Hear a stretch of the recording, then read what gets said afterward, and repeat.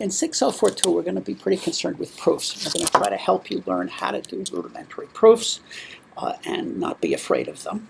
The most important skill in some ways is the ability to distinguish a very plausible argument that might not be totally right from a proof which is totally right.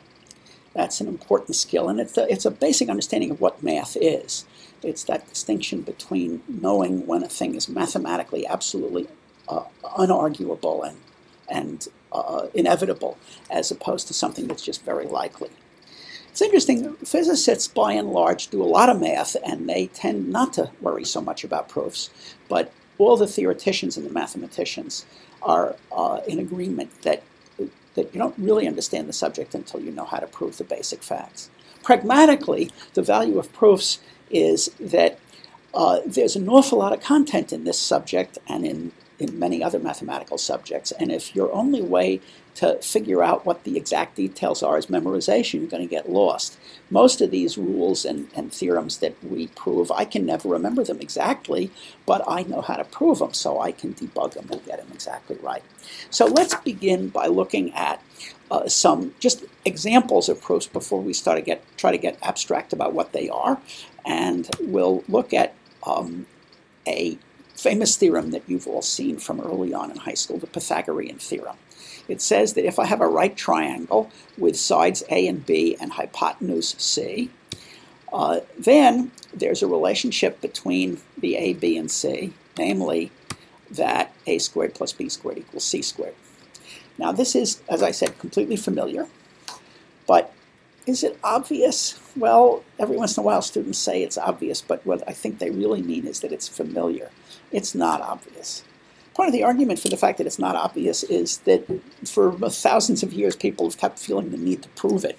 In order to be sure that it's true and explain why it's true, there's a citation in the notes of a website devoted to collecting Pythagorean theorem proofs. There's over 100 of them, including one by a former president of the United States.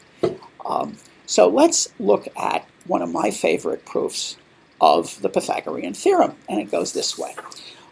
There are 4 triangles that are all the same size, 4 copies of this ABC triangle, which we've put in different colors to distinguish them, and a square, which for the moment is of unknown size. And the proof of the Pythagorean theorem is going to consist of taking these 4 shapes and reassembling them so that they form a C by C square first, and then finding a second arrangement so that they form 2 squares, an A by A square and a B by B square. Then, by the theorem of conservation of paper or conservation of area, it has to be that the C by C area is the same as the A by A plus B by B area. And so A squared plus B squared is equal to C squared. Well, let's look at those rearrangements, and probably you should take a moment to try it yourself before I pop the solution up. But there's the solution to the first one. It's the easier of the 2. This is the C by C arrangement. The hint is that if it's going to be C by C, you don't have a lot of choice except to put the C long hypotenuses on the outside, and then it's a matter of just fiddling the triangles around so they fit together, and you discover there's a square in the middle, and that's just where that extra square that is provided will fit. Also, this enables you to figure out what the dimensions of the square are, because if you look at it, this is a B side. We're letting B be the longer of the 2 sides of the triangle, and this is the A side, the shorter side of another triangle, so what's left here has to be B minus A. So now we know that it's a B minus A by B minus A square from this arrangement.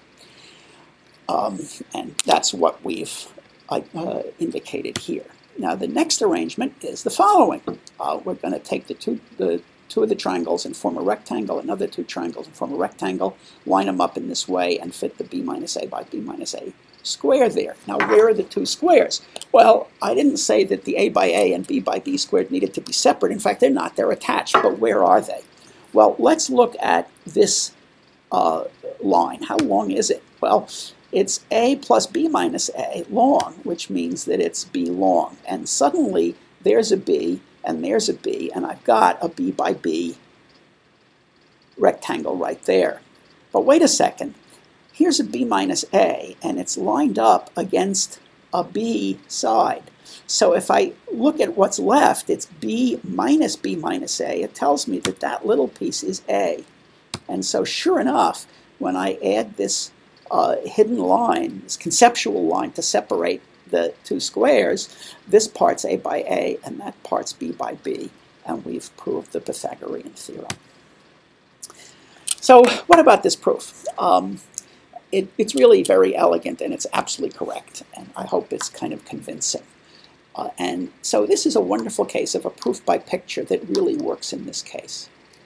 But unfortunately, proof by pictures worry mathematicians, and they're legitimately worrisome because there's lots of hidden assumptions. And an exercise that you can go through is to go back and think about all of the geometric information that's kind of being taken for granted in this picture. Like over here, how did we know that that was a right angle, that this thing was a rectangle? We needed that to be a right angle because we were claiming that this was a square. Well, how did we know that that was a rectangle? Well, the answers are obvious. We're using the fact that the complementary angles of a right triangle sum to 90 degrees because the angles of a triangle in general sum to 180 degrees. We're using that in a bunch of other places. We're also using the fact that this is a straight line, which may or may not be obvious, but it's true, and that's why it's safe to add those distances to figure out what it was. My point is that there were really a whole lot of hidden assumptions in the diagram that it's easy to overlook and be fooled by. So let me show you an example of getting fooled by a proof by diagram. And here's how to get infinitely rich. Let's imagine that I have a 10 by 11 piece of gold foil. Nice. Actually, they could be slabs of gold, but let's think of this as a rectangular shape that's made out of gold. And it's going to be rectangles. Those are right angles there.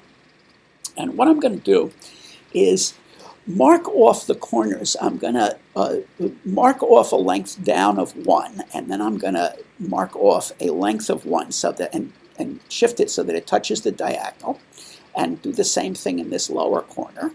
And now let's just shift these shapes. The top one going southwest and the second one going northeast. And what I wind up with is this picture, so that I've now got those little red triangles protruding above the shape. Okay, cool. Well, what do we know? This is now side 10 because I've subtracted 1 from its length here. And this is side 11 because that used to be 10 and I've added 1 to its length there. So that's cool because now what I can do is take those protruding triangles out and they'll form a little 1 by 1 rectangle or square. And suddenly I have this little bit of gold that's extra. But look what's here. It's a 10 by 11 rectangular shape of gold foil again. So I just rotate this by 90 degrees and I start all over again. I can keep generating these little 1 by 1 shapes of gold foil forever. I can get infinitely rich. Okay. Well, there's something wrong with that. It's violating all kinds of conservation principles, not to mention that it would undermine the price of gold. So what's the bug? Well, if you probably can spot this, but maybe you've been fooled. What's going on is there's an implicit assumption that those little triangles that I cut off were right triangles, and that this line that I claimed was of length 11 was a straight line, and it's not. Those triangles have two sides that are of length 1. They're isosceles triangles, but they're lying up against a diagonal that's not 45 degrees. And so they're not right triangles, and that line isn't straight. And 10 and 11 were close enough that it wasn't visually obvious. So this is a way to simply put one over on you with a proof by picture. And if I had been asked to justify how do I know it's a straight line, that bug would have emerged, but you're not likely to notice that if it isn't visually obvious, which is why we worry about some of these proof by